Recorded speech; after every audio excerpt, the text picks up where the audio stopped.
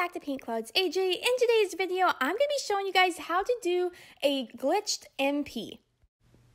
Before we get started with this video, please consider liking and subscribing. This really helps me out, helps my channel to keep making more content like this, and let's get on with the tutorial.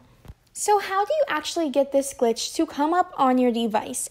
Here is my explanation. I believe that you just have to overwork your device. And this sounds absolutely terrible, but what I mean is when it has happened to me twice now, I usually am just really working my device.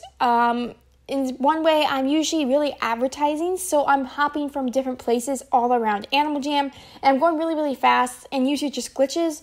Or I remember another time was I was going through a lot of different people's wish lists and trading lists, and it just popped up. So it's really just random. I know, I'm sorry, this isn't really helpful, but basically it's just random when it happens.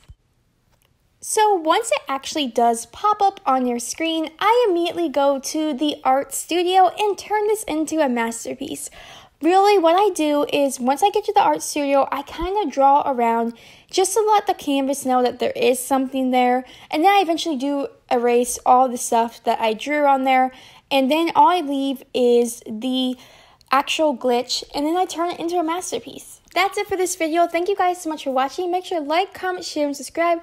Let me know down in the comment section below, has this ever happened to you? And if so, did you make it into a MP? And that's it for this video. I'll see you guys next time. Bye, guys!